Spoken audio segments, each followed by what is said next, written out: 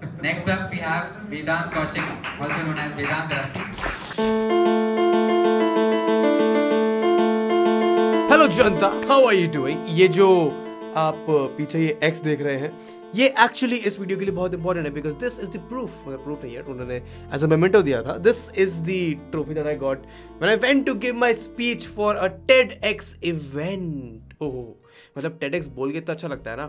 Now let's be very honest. Oh wait, एक और चीज़ उन्होंने दी थी, बहुत ही सुंदर, बहुत ही प्यारी. ये एक बहुत ही प्यारी सुंदर सी उन्होंने हमारे लिए पेंटिंग बना के दी थी, बहुत ही सुंदर सी. Even though I look like carry बनाती इसमें, बट या this is me. I don't know if you can see, but या सी द रिजेम्बलेंस. बट कहानी कुछ ऐसी है कि आज से कुछ एक हफ्ते पहले हम TEDx देने गए थे. एंड डिपेंडिंग अपॉन ये वीडियो कब लाइव होता है, इसके डिस्क्रिप्शन में और ऊपर कार्ड्स में TEDx वाली जो मेरी वीडियो है उसका लिंक होगा, बिकॉज वो आई थिंक इस वीडियो के लाइव जाने के हफ्ते भर बाद लाइव जाएगी. सो डिपेंडिंग अपॉन तो उसको कब देख रहे हो अकॉर्डिंगली लिंक चेक कर लेना. बट कहानी जो है ये TEDx की, बहुत सारे यूट्यूबर्स हैं, तुम्हारे बहुत सारे प्रिय यूट्यूबर्स जिन्होंने टेड टॉक दिया है. And when I got approached for this, Ayush, thanks a lot to Ayush, उसको huge shout out to Ayush. He organised the event and he invited me and there were 3 YouTubers in that event. तो काफ़ी अच्छा था. इस video में हम उसी की कहानी तुमको सुनाएंगे थोड़ी बहुत. मैंने उस दिन कुछ क्लिप्स रिकॉर्ड करी थी, वो भी शायद मैं बीच बीच में डालता रहूँगा. फोटोज़ तो तुमने इंस्टाग्राम वाली जो यहाँ है वो तुम देख ही सकते हो इंस्टाग्राम पर जाके. एंड कहानी इतनी सी है कि मेरी जो टेड टॉक थी, इट वॉज अनप्लान. मतलब मैं ना, क्या है मैं तो बताता हूँ. जब मैंने यूट्यूब पे 100,000 हिट किया था अपने मेन चैनल पे, तब मैंने सोचा था कि यार टेड टॉक वगैरह देते थोड़ा वैलिडेशन मिलेगा. तब मैंने फन में ट्विटर पे एक ट्वीट किया था. उसको कुछ ऐसा, I think it should be on the screen right now. It was कि ये इन्फ्लुएंसर बनने के लिए TEDx स्पीकर होना ज़रूरी है क्या? Because Ranveer, Ashish, Bhuvan, Bassi and Tanya in fact was at this event as well. तो double Ted speaker Tanya, congratulations. हम लोगों ने बहुत सारी देखी हैं अपने यूट्यूबर्स को टेड टॉक देते हुए. एंड आई वाज लाइक कि ठीक है, एक अच्छा सोशल प्रूफ हो जाएगा, एक अच्छा सिग्नल हो जाएगा, एक अच्छी वैलिडेशन हो जाएगी if I also would be able to give a TED talk. And I was planning for it. Planning in the sense कि तुमको क्या करना होता है TEDx बोलने के लिए.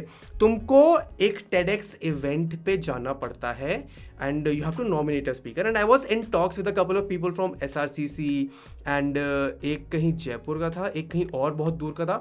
I was having a conversation with those guys when Ayush reached out to me for a podcast. And Ayush की कहानी बहुत इंटरेस्टिंग है. Ayush the mini adult troubles, you shout out to him as well. वहाँ पे एक पॉडकास्ट है हमारा यूट्यूब के बारे में, बहुत ही बढ़िया. And the conversation went around like this. उसने मेरे को इस साल के जून से अप्रोच करना शुरू किया कि रस्टी भाई पॉडकास्ट पे आ जाओ. And I was genuinely busy तब.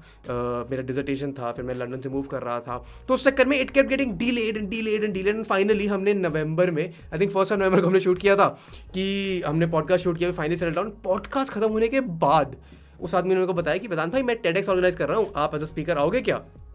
एंड आई वाज लाइक कि ओह, how the stars align and how we have this conversation and how everything came together and hence I became a TEDx speaker. मतलब वो final हो गया था, email आ गया था अगले दिन सुबह कि भाई साहब आप आ रहे हो. And this is how it materialise. I was planning कि मैं अगले साल अप्रैल मई जून जुलाई में जाके दूंगा. And it happened right now. I don't know आगे वाले को क्या होगा, वो वक्त बताएगा. But the first TEDx talk was a great experience. मैंने स्पीच की प्रैक्टिस भी नहीं की थी. That's an interesting story. But and the next day when I went for the TEDx event, I did not have a speech ready. इससे पहले की एक और रात है and I sat down with my friend Sana. She also has a YouTube channel and we literally made this entire article of TED talk and we had a 2 or 3 hour conversation. उसने मेरे को समझाया कि तू ये बोल सकता है, ये बोल सकता है, ये बोल सकता है. By the end of it, I had a brief structure of the TED talk, but अभी भी मेरी speech रेडी नहीं थी. The only good tip that I got for the TEDx वाला ना, I messaged Tanya and Tanya told me कि bro, जो भी करे ना बस एक प्रेजेंटेशन बना लियो वरना तू फंबल कर जाएगा. And I was very confident. And मैं अभी जैसे तुम्हें कॉन्फिडेंस बात कर रहा हूँ, I don't think there has been a cut in this video up till this point. And I was of the impression कि मैं जाऊँगा, मैं बस अपने दिमाग में बुलेट पॉइंट याद करके जाऊँगा एंड मैं जाके बस फराटेदार बोल दूंगा. But as the moment of the TEDx came closure, जब मैं सुबह 10 साढ़े 10 बजे जय को लेके उसके घर से वहाँ पहुँच गया, देन आई रियलाइज कि यार may be it's not that easy. So I took all the outline that I had from my conversation earlier and me and जय then sat down and started recording नहीं है, started preparing a presentation.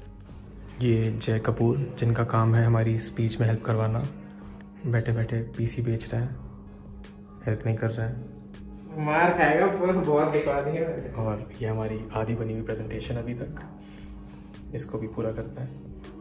बहुत मेहनत करी हमने, presentation बनाई हमने, proper 10-12 slides बनाई, उनको भेजी, प्रैक्टिस करने को टाइम नहीं था।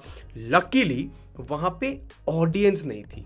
जनरली जब TEDx इवेंट होता है ना, तो इट्स इधर इन अ कॉलेज और इट्स इधर इन अ ऑर्गेनाइजेशन ऑफिस स्पेस में, generally there is a 50 to 100 to 500 to 1000 लोगों का एक वो होता है ऑडियंस, डिपेंडिंग अपॉन ऑडिटोरियम कितना बड़ा है।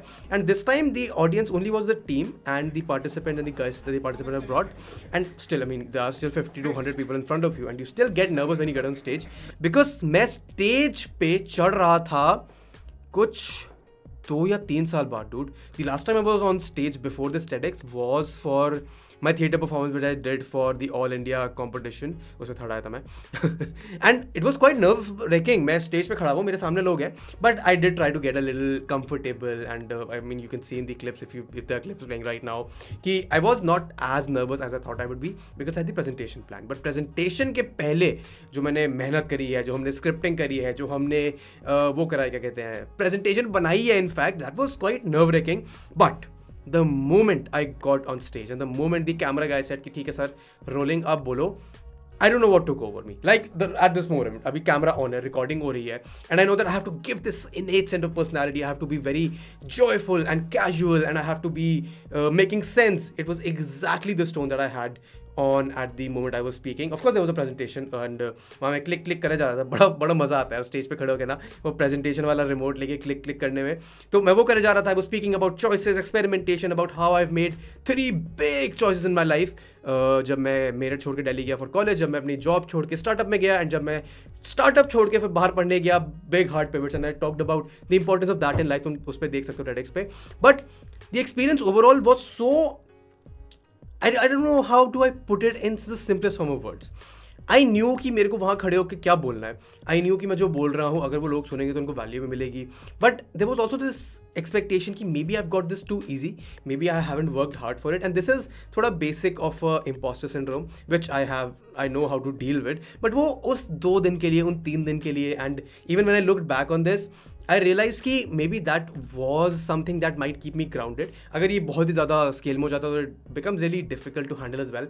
But now that I look back upon it, now after 8 minutes and 6 seconds of walking you through my experience of TED Talk and probably showing you वो क्या कहते हैं clips, तो थोड़ा लंबा हो गया होगा, but the moment I ended that speech and when I saw the people were really happy, and I saw at least 5 people come up to me and said, Vedant, your story and the way you speak and the way you talk and the comfort that you had on stage was really inspiring. You were like a natural over there. It was nice. Last में ज़्यादा खींच दिया तूने यार, मेरे को 12 minute करना था ना। हाँ जी, how did you like it? तुमने तारीफ करी बड़ा। It was really good. It was engaging. Thanks. And energy was really nice. बिल्कुल रस्टी नहीं थी, मस्त engaging। Thanks. That is something that makes me feel उसके बाद कि यार maybe I do deserve to be standing here, and I don't know, काफ़ी लोग बोल सकते हैं कि TEDx स्पीच की कोई वैल्यू नहीं होती, TEDx तो इतने स्पीकर हो चुके हैं, and I would sort of agree with them, but the point is that it was an experience that not a lot of people get to have. It was an experience that I know a lot of people will see and they will try to take away bits and pieces of information from it. That is an experience that as my personal brand grows bigger, वो TEDx speech हमेशा रहेगी. Now that TEDx speech has become a milestone, a check mark in my journey of becoming a individual brand or a content creator, whatever you want to call it.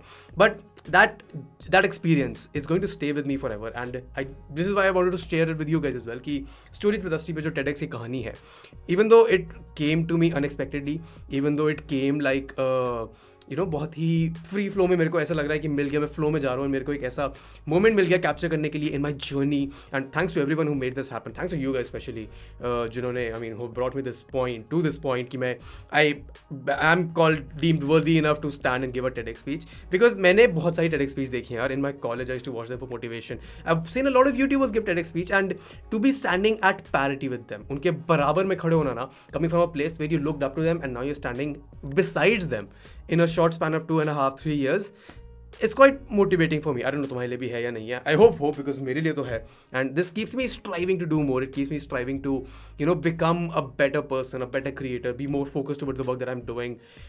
And काफ़ी अच्छा था TEDx event, काफ़ी सुंदर photo है जो मैंने Instagram पे डाली थी, made a bunch of friends, made a couple of people who came up to me, वेदांत भाई हम आपका कंटेंट बहुत अच्छे से फॉलो करते हैं, a couple of girls who really were adorable, they I felt really good. मेरे को एक बंदा मिला जो कहता कि वेदांत मैंने आपको मैसेज किया था, मैसेज नहीं पढ़ा आपने मेरा, but I still love your content, and it does give you a sense of responsibility, it does give you a sense of क्या कहते हैं, validation that maybe whatever I'm doing, maybe whatever you guys are watching, maybe whatever you guys are supporting is something that is nice, something that I can strive and continue to do.